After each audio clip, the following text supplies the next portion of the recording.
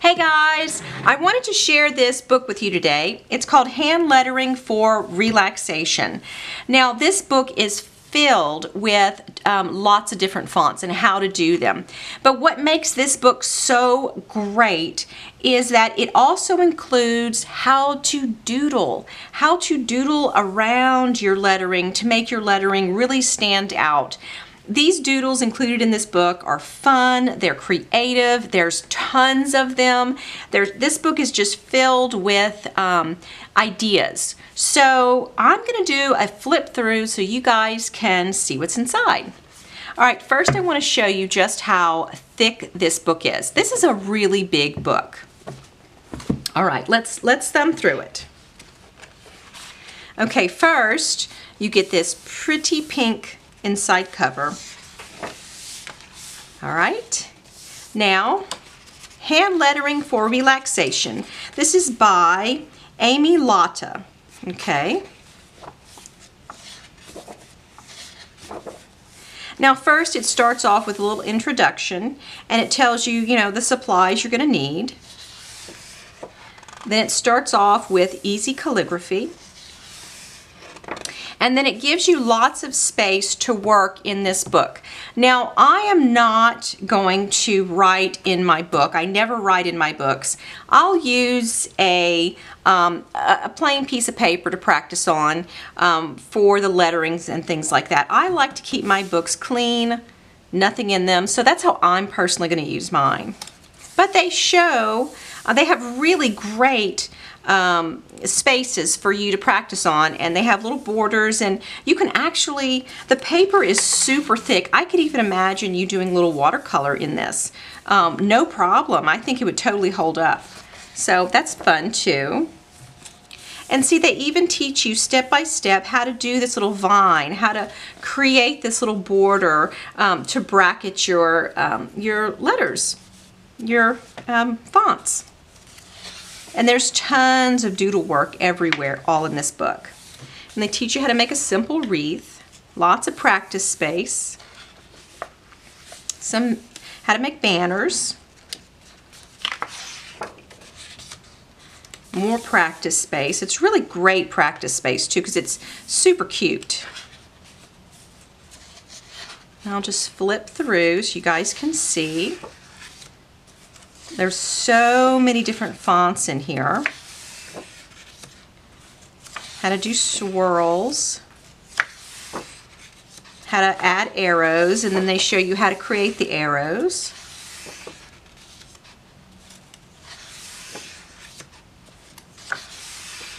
How to do these cute little flowers.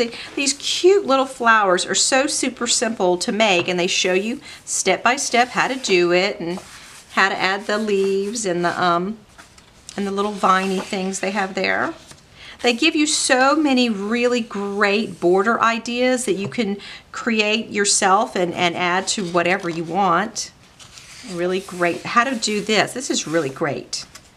How to do the ribbon work. I mean, once you learn step by step how the ribbon is created, you can add this to anything. And how to do little banners. Right here, little pendants, and this is so great. I love this. This is so easy to do, and it looks beautiful. Okay, how to do your big and bold fonts. How to blend your colors.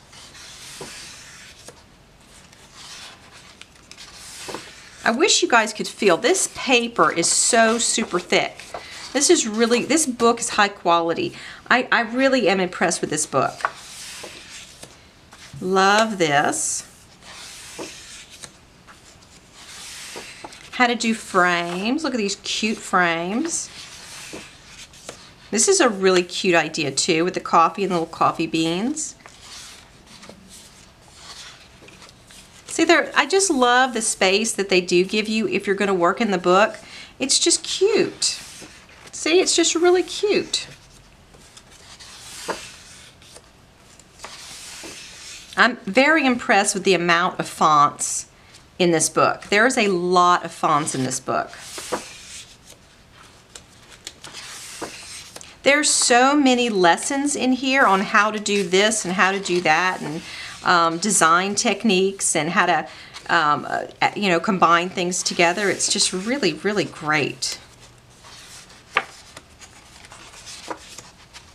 I'm going to leave a link to this book below, so if you guys are interested, you'll know where to get it. But I looked at a lot of books on lettering before I bought this one, and this one I was the most impressed with. If you guys have a book on lettering that you just love and you think is fabulous, share that with me below. So I'd like to look at it too, but this is the best one I found.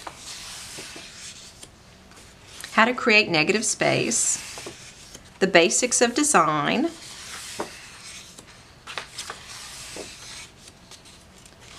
I'm kind of going fast because this is a big book and I wanted to show you guys everything. You know, this is a simple watercolor technique and they show you how to do it.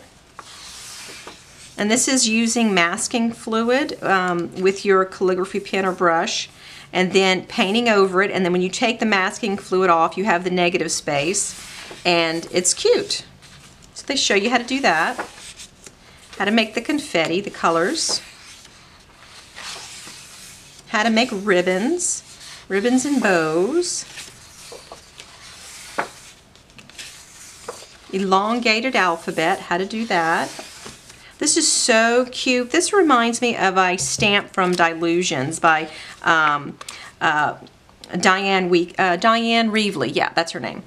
She has a stamp very similar to this, and that's what this reminds me of, and I love that.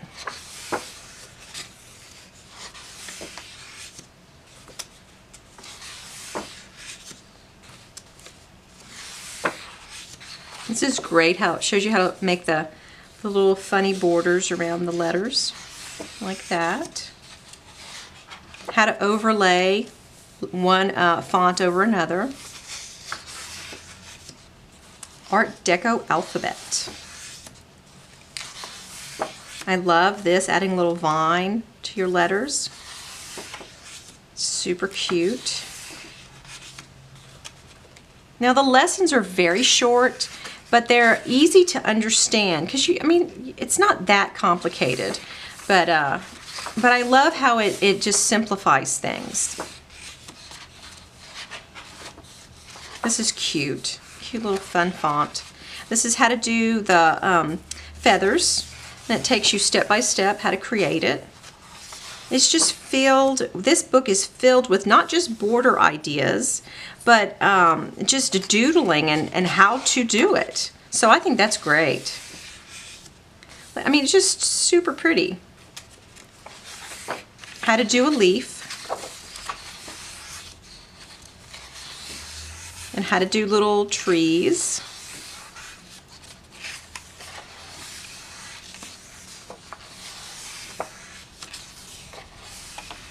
This is fun. How to fill in letters with like a quilted look, and it shows you different patterns to use.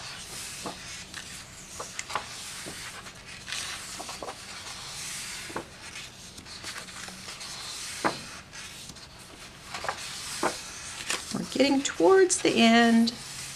We're almost done. Oh, and there's the author. This is Amy Latta. And that's the book. This is a great book. I highly recommend it. It's a lot of fun, and I'm actually impressed with just how many fonts they teach you in this book. So I hope you guys enjoyed this video, and I'll see you later. Bye!